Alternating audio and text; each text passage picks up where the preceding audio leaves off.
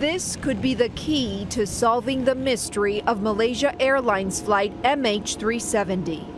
ROV hydraulics running. An underwater piece of equipment that works in the deep sea called a remotely operating vehicle, ROV for short. It's what the Malaysian government has added to its fleet of resources in hopes of recovering some of the most critical pieces of evidence from the deep sea.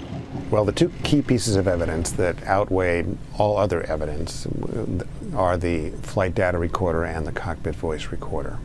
Helix Canyon Offshore gave CNN an exclusive look at the ROV Triton XLS. Are you getting a signal on the ROV beacons as well? The multi-million-dollar machine is tethered to a vessel, dropped into the water by a cable. We have an altitude of 28 meters.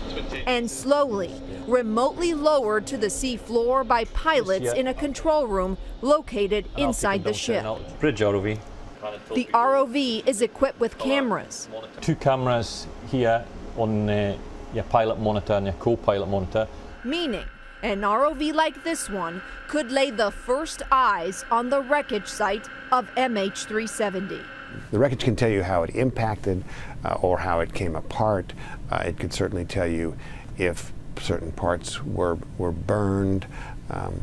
It can tell you a very complete story. Metal arms and jaws are controlled by a joystick. You can open and close the jaws, stuff like a black box. Not a problem at all for an ROV to pick it up, put it in a basket and recover it back to the vessel. But before the data recorders are recovered, the wreckage must be located, a task as daunting as the Indian Ocean is deep.